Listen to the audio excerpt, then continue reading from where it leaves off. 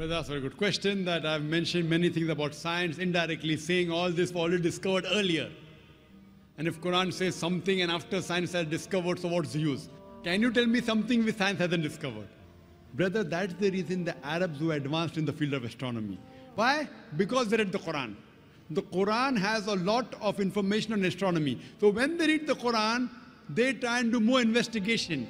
They do more research. And that's how they come to know. Quran is a telegraphic message. See, the book of science, only on one subject.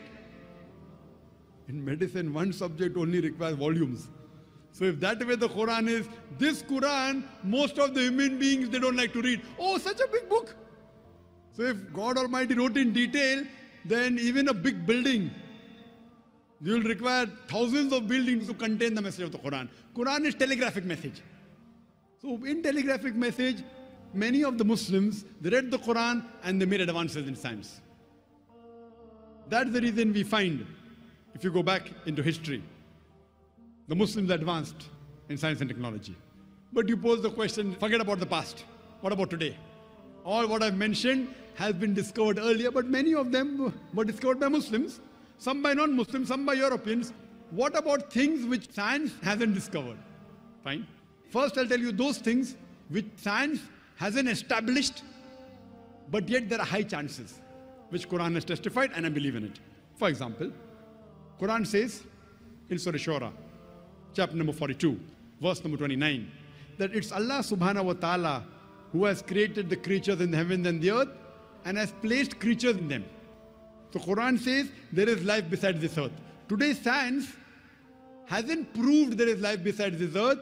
Scientists say there are high possibilities that life will be there besides this earth. Quran says there's life besides this earth. I believe in it. Science may discover it tomorrow, after 5 years, after 10 years, after 100 years. Quran says, I believe in it.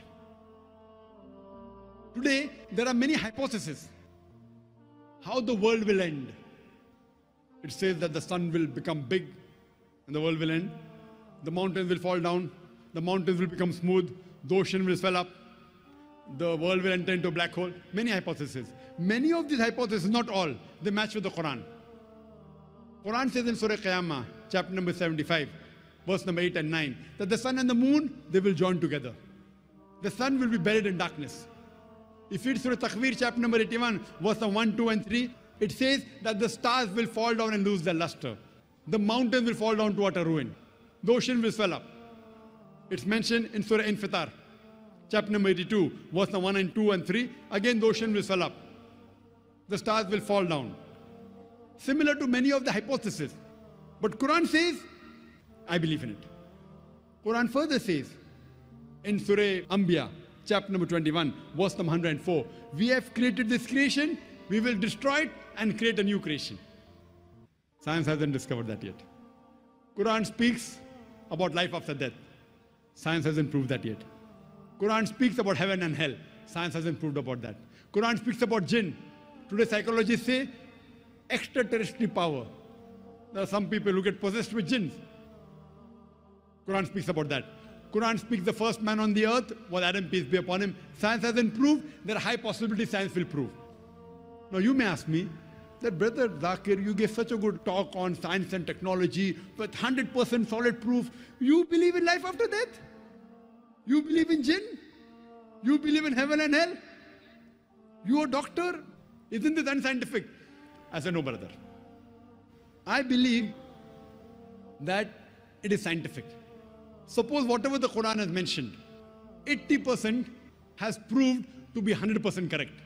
I spoke about astronomy, about geology, water cycle, oceanography, botany, biology, zoology.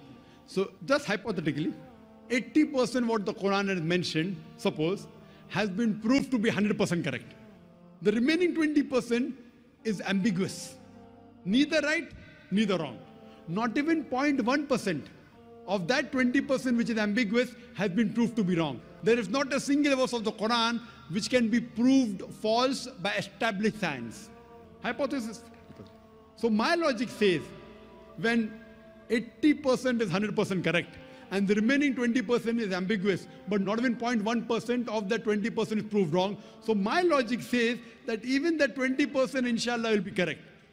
If not today, tomorrow, after 50 years, after 100 years, after 1,000 years, Allahu Alam, God knows, they will prove there is life after death. They will prove there is jinn. They will prove there is hell. There is proof there is heaven, and so on and so forth. رسول الله